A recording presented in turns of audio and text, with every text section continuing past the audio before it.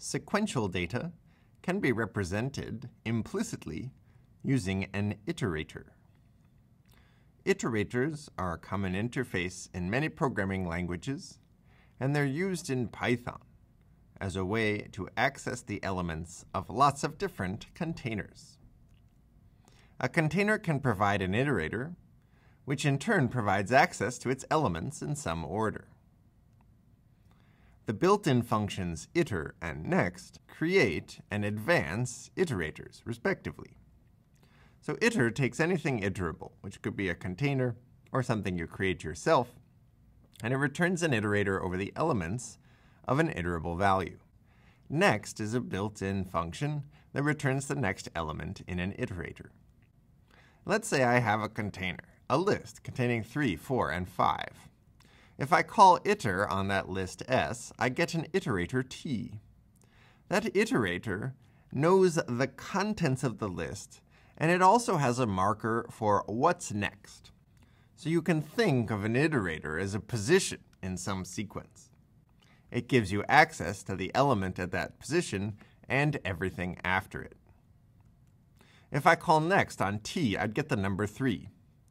As a consequence of calling next, the marker here is going to advance, which means the next time I call next, I'll get 4 instead of 3.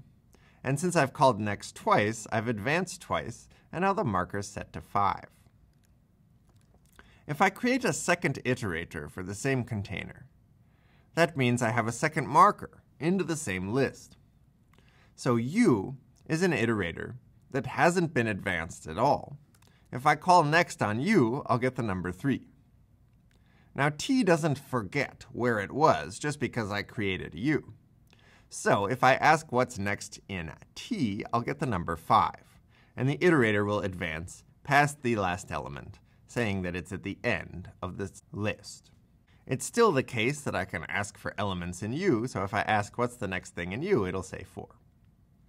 So T and U are iterating over the same values, but they're otherwise independent in the position that they're going to give you next. Iterators are always ordered, even if the container that produced them is not. So for example, we can have a container of dictionary keys, each key bound to a value. So here I have a dictionary of English words 1, 2, and 3, bound to the numbers 1, 2, and 3. If I get an iter of D, I end up with an iterator over the keys. Now, I'm going to get those keys in some arbitrary order. So if I say next k, I might get 1, and then next k again, I might get 3. Even though I entered them in this order, I have no guarantee that they'll come out that way. But as you can see, eventually I'm going to get all of the keys. So that's one important property of iterators. The other one is that keys and values are iterated over in an arbitrary order, which is non-random and varies across Python implementations, so don't trust it. It depends on the dictionary's history of insertions and deletions, so two dictionaries with the same contents might have a different order. However, if keys, values, and items are iterated over with no intervening modifications to the dictionary, the order of items will directly correspond. What does that mean? That means since I got the keys in the order 1, 3, 2, if I got the keys in another iterator, I'd still get the order 1, 3, 2.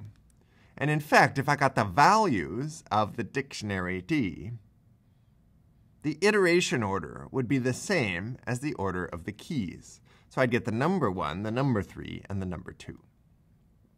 So for a dictionary that hasn't been modified, you can iterate over the elements in some fixed order. You just don't know anything about what that order might be in advance. Okay, let's build ourselves a list that's slightly more complicated than the one you saw before.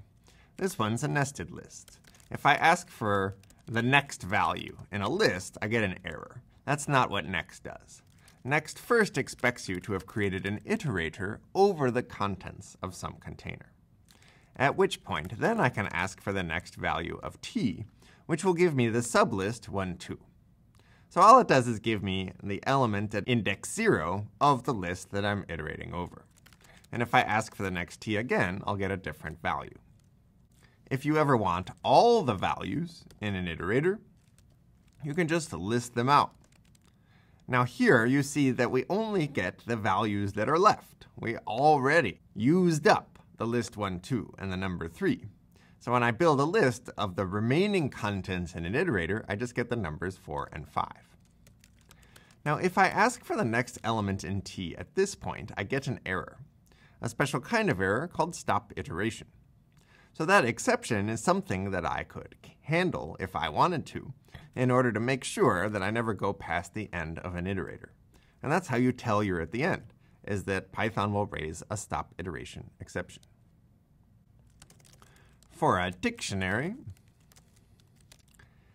just like the fact that I can see an arbitrary order when I print out a dictionary, it might be the case that I'll get an arbitrary order for the keys when I iterate through. So if I ask for the next k, I'll get 3, and I'll get 2 after that.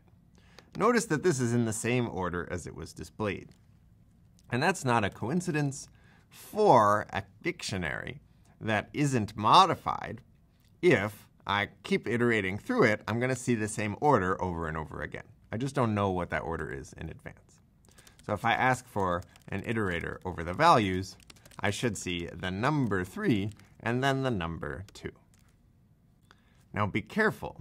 If at some point I modify the dictionary, for instance by popping off the value bound to the key 2, now the dictionary is changed, and I'm no longer allowed to ask for the next v, because this v was an iterator created with a version of this dictionary before it was changed.